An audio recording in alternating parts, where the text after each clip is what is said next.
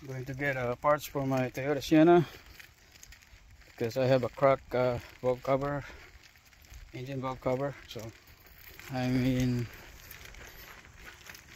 brake yard right now. I'm just lucky they have one for the whole Canada. They have one over here.